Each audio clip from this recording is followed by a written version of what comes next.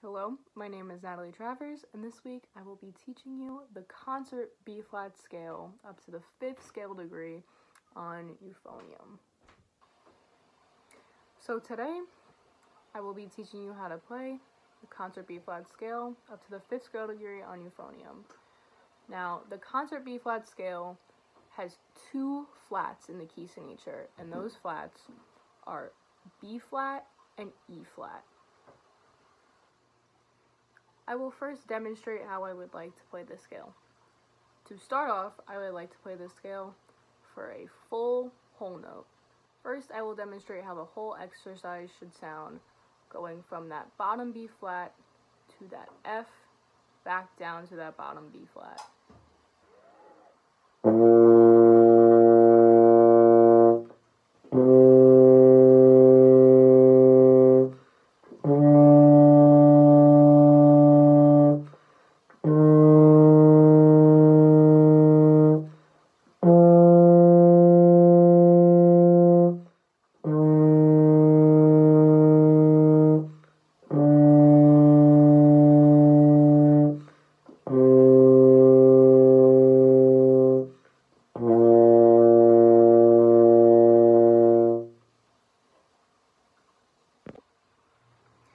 Now that you've heard what this exercise is going to sound like, it's your turn to start playing with me.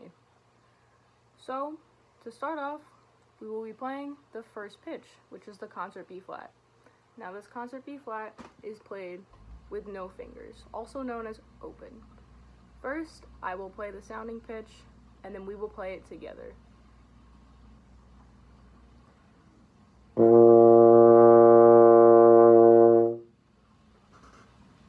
Now it's your turn.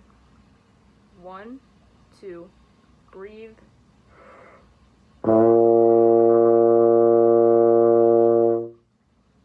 Very good. Now if you're having a hard time getting out the lower note and you're hearing the partial above, which would sound something like this, remember to keep a very open mouth and very relaxed. Also, with keeping relaxed, you want to remember that it's nice, big, full breath, a concentrated airstream, and just warm air. Now that we've learned the first note, we're ready to move on to the second note.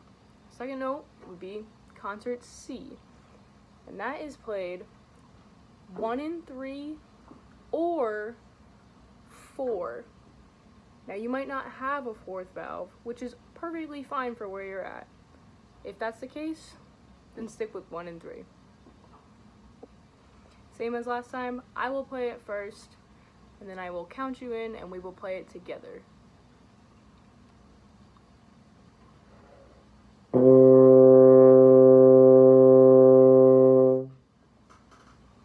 Ready? 1, 2, ready, breathe.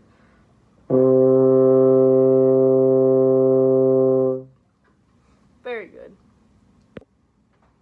On to the next note of the scale, which is concert D, which is fingers 1 and 2.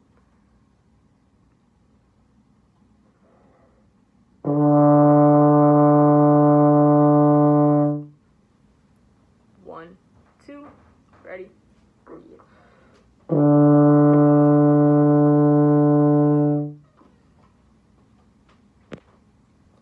And the note after that is E flat, and that is the second flat that I was talking about in the key signature, and that is finger 1.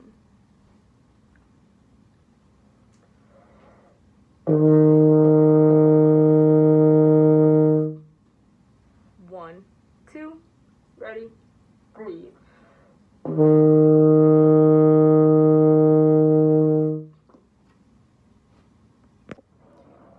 Next, we will be learning the 5th scale degree, and this is the last note of the scale that we will be learning today, and that is concert F, which is also played in open. So if you remember from the first note, that it's also played with no fingers, and that's what I was talking about before with the different partials. Now, you have to speed up your air just a little bit to get to that next note versus dropping down to that concert B flat again.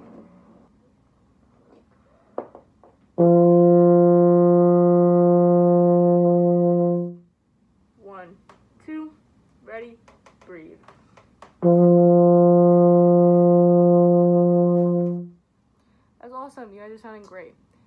going to work our way back down to that first scale degree, which is that concert B flat. So now that we just played the F, we're going to play the E flat again. And if you can remember, that is finger 1.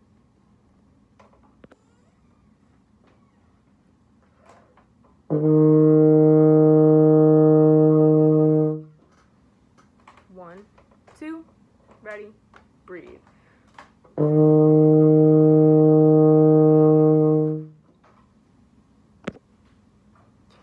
And now, after that E flat, comes the D, which is 1 and 2.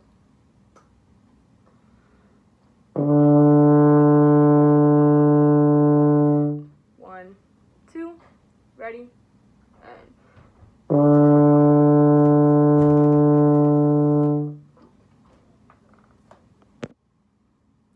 the next note is that concert C, which is finger 1 and 3, or it's 4 if you have the 4th valve.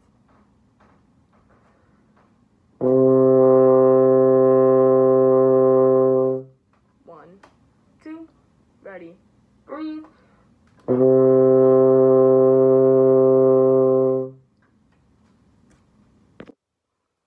And now we finally made it back to our starting pitch, which is that low concert B flat, which is that open fingering.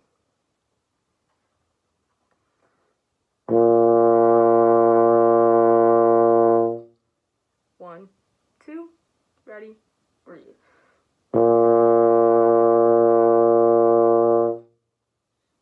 That's awesome, you guys are sounding great. Now we're going to try and put that all together nice and smoothly with you and I playing at once. Now, if you need to go back and review any of that, feel free to do so. But if you feel very comfortable with that and you're ready to move on, we can now start to play the scale as 1.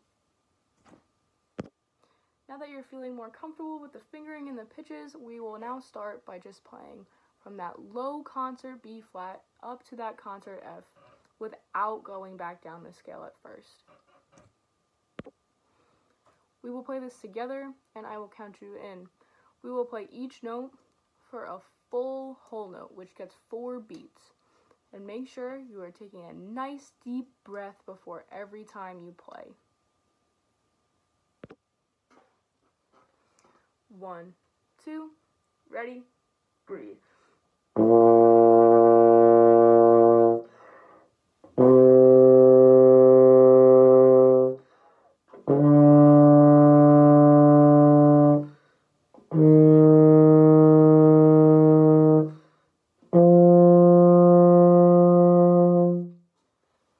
That was awesome. It's sounding great. You guys seem like you're pretty comfortable with it.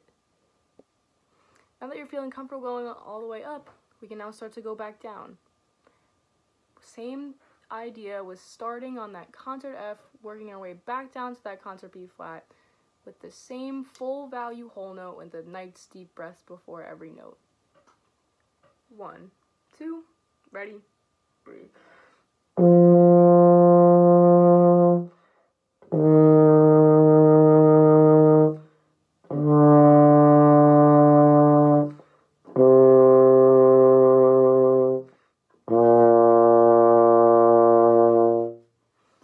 Awesome. Now we've finally reached the point where we're ready to put it all together. We'll be starting on that low concert B flat, working our way up to that concert F, and then back down to that concert B flat. We will keep playing this together, and I will count you in, and we will play for the whole 4 beats and continue taking those nice deep full breaths before we play each note. 1, 2, ready, breathe.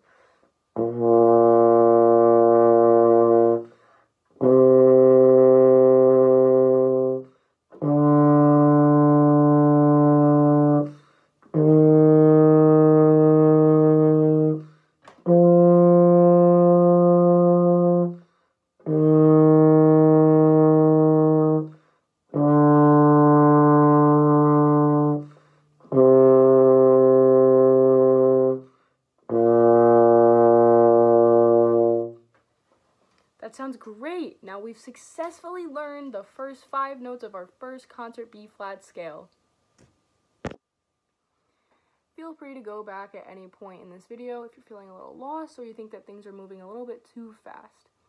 But if you feel pretty confident about what we've just learned, you can start to change things, and maybe instead of whole notes, you can play the scale in half notes. If you would like to play the scale in half notes and give every note 2 beats instead of 4, we can continue on and do that. But if you're not feeling as confident as the whole note scale that we just did, feel free to go back and keep practicing that. If you would like a little bit of a challenge and to continue on with the half note version of this scale, that's coming next. With the half note version, it'll be just like the whole note version, but instead of giving each note 4 beats, we will give it 2. I will continue to do the same thing as I did with the whole note scale and count us off in 4/4, and we should continue to take those nice deep breaths whenever we feel is necessary. 1, 2, ready, breathe.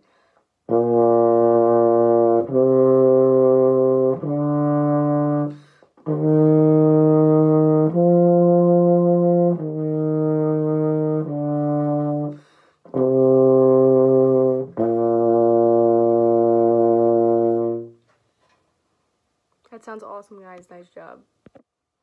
You guys are sounding awesome already. But don't be afraid to go back and keep rewatching this video if you're still not feeling too strong on what we just learned today. I will give you guys some tips and tricks to how to practice and how to keep it fun and what I went through when I was learning. I'm going to share with you some things that I personally struggled with when I was first starting out and how I fixed them. So when I was starting out, I had an issue with having a very small sound, almost weak sounding. And what I really had to understand was that good breath support is very necessary. The first breath that you take and all the breaths after are just as important. And you really should be practicing taking nice, full, deep breaths and then releasing with that warm air. You should also remember to always stay nice and relaxed. It is never good to have any tension in your body when playing any instrument. What helped me get an idea of how much air I should be using was having someone tell me, oh, you want to blow through the instrument and not into it. You want your sound to shoot out the bell so hard that your roof blows off your house. Little things like this helped me mentally be able to visualize what kind of breath I was supposed to be taking. After some practice, I eventually was able to get up to where I wanted to be. Practicing is a super important part of playing an instrument. The more you practice, the better you'll get. Practicing your instrument should be something that you look forward to throughout the day. I love practicing. My instrument is like my child, and practice time is like me and my child together, and we're having a great time. Throughout my practice time, I like to start off with my scales, and one of the scales is what we learned today. Scales are super important for your playing because they're like the foundation of your playing. Everything is built off the scales that you learn. Every piece of music has a key signature, and every piece of music has those notes that you've learned in those scales. So, the better you learn your scales and your fundamentals, the better your overall playing will be. So, no matter what, you should always keep those in your daily practicing routine.